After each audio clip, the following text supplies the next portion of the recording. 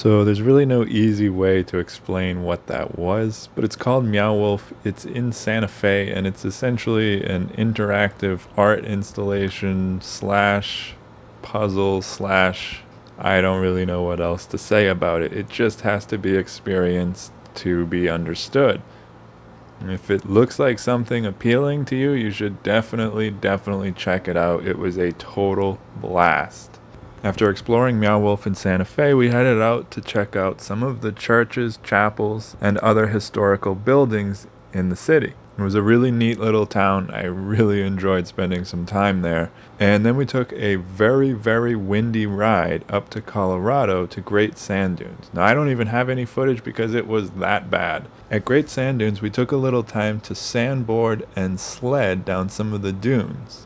Not gonna lie, it was not as much fun as it seemed like it would be, and it was an incredible amount of work for very little reward. I'm glad I did it, because I probably would have felt like I had missed out if I hadn't, and it's one of those things you just kind of do when you're in Great Sand Dunes. I also got completely covered and just kind of saturated with sand, which took me forever to clean all of it out.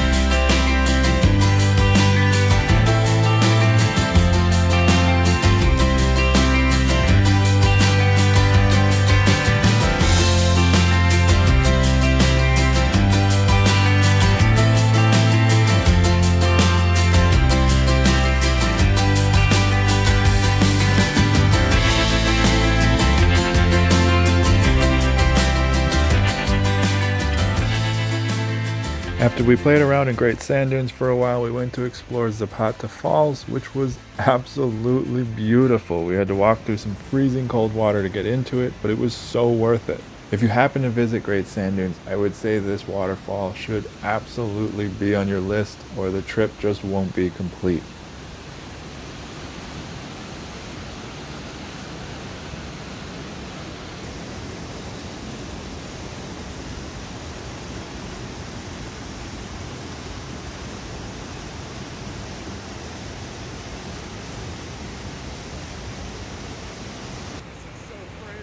After that, we took an incredibly scenic ride across southern Colorado, across some mountains, over to Durango, where we spent a little time hanging out, checking out the trains, and just kind of chilling out before we went to Mesa Verde.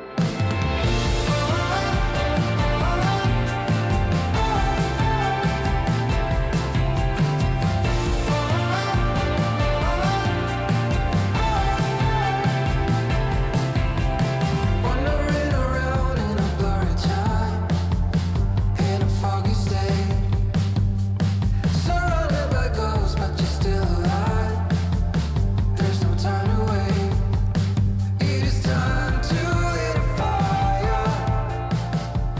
It was quite phenomenal. I highly recommend that you check out this national park and you take some tours of some of the cliff dwellings. There's some incredible history going on there, surrounded by a lot of mystery and a lot of guessing. But it was cool to hear some of the ideas of what they think these buildings were used for, and it was neat to just try to imagine people living day-to-day life on the side of a cliff.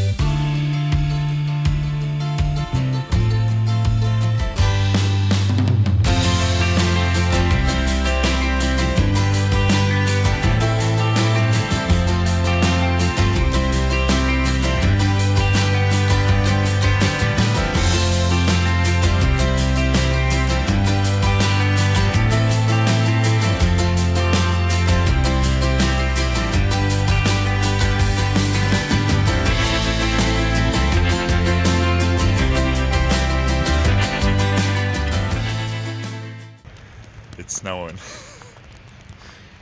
It's pretty nasty out right now. So we're in a hotel. I'm catching up on some work right now, staying warm inside the hotel. Thank you, Bob, for paying for that. He's a real good friend. It would suck pretty bad to be camping right now. It's pretty cold out.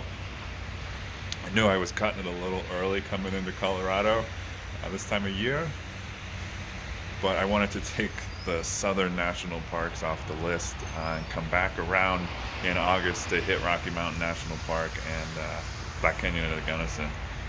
And Mesa Verde was beautiful yesterday. I mean, it was a little gloomy and a little bit cold, but it wasn't snowing, so that was good.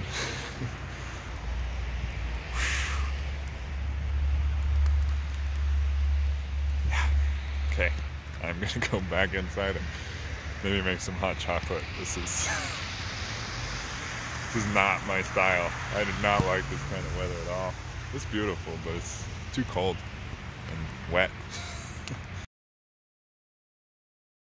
Anyways, that's it for today. I hope you got something out of this video. If you did, make sure to give it a thumbs up. Don't forget to subscribe and hit the bell if you haven't already. That way you don't miss anything whenever I post something new about motorcycles, camping, travel, and adventure. Thanks for watching, and I'll see you in the next video.